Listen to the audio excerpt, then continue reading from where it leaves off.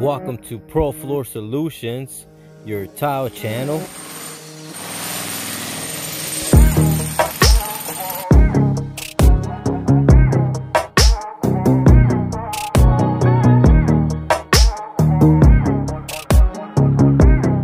Subscribe. And guys, we got that wall to do there too. This one's gonna be a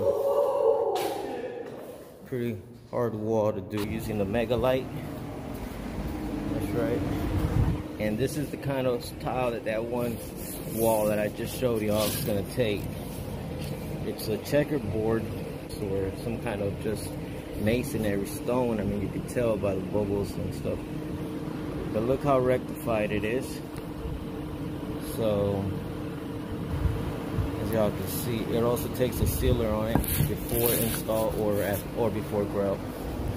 All right, guys. Welcome back. So right now what we're gonna do is this wall y'all see back here, we're gonna prime it with the MBP. It's a primer.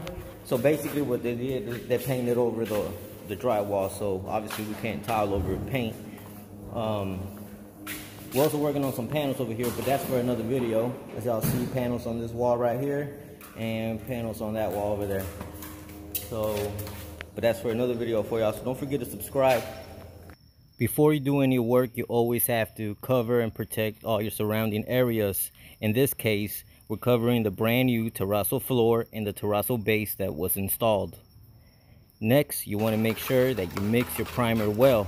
A lot of the good stuff always sits at the bottom of the bucket. Got to make sure you bring that up by mixing it. Always protection outlets. Never start anything without covering and protecting, because next thing you know, you'll be paying for cleaning. Now we got everything covered and protected, so let's start priming. You want to use a primer roll or a 3/8 nap and simply apply it on the wall as easy as if it were painting. Now the purpose of the priming application is for the reason that we'll be installing tile over drywall, which isn't a good idea.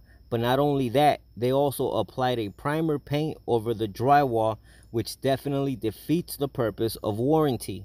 So it's not a good idea to install tile over drywall, and especially over drywall that's painted. Now in a perfect world, we would be installing tile either over Durock or HardieBacker, but since that isn't the case, we're using the MBP primer to do this job. Now they do have other good primers out there, for example, Prime Grip by MBP, which is one of my favorite primers. Looks like we're just about done with the first coat of priming. That's correct. We have to use 2 coats to make sure it's perfectly done.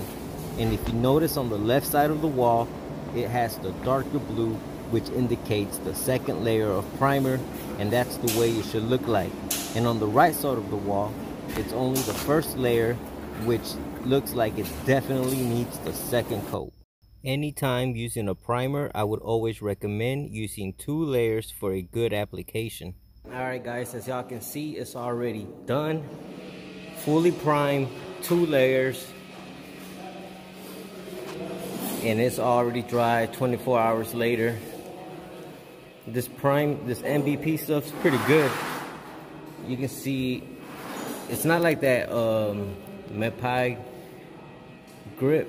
It's a little different, but it still has that same grip texture. Guys, thanks for watching. Stick around for my next video filling in the low spots on this wall. So don't forget to subscribe to Pro Floor Solutions, your tile channel, and I'll see y'all in the next one.